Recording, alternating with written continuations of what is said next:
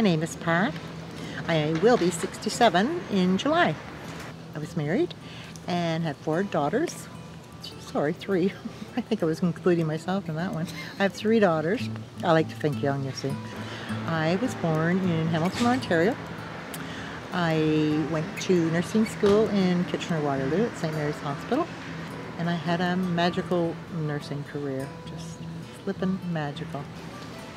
I retired at 57, which was fabulous for me. So most of my time is really spent into my volunteer work, and I do a fair bit of that. As a peer counselor, we volunteer, and we've been trained to be an emotional connect to our clients.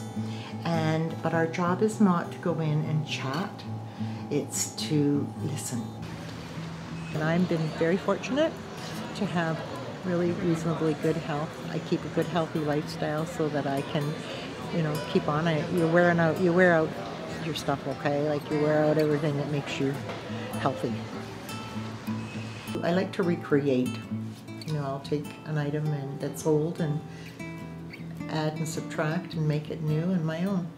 Outside of my balcony there's a little yellow basket, and it's hanging on the wall, and I found it and I just took some watercolor yellow and painted it. And the same with the table.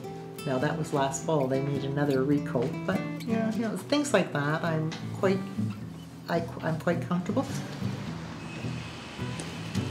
Not everything is wonderful. You'll have lots of hardships, but it's all about the choices and what those hardships make you do as a person.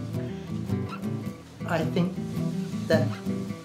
a better connect should be between the senior and the teenager. I think we have a lot of similarities, but I think with the senior we have a lot of history. So if we can share how we managed to get through our teen years, that we could be great mentors if we would put ourselves out to do that, and I think it's invaluable.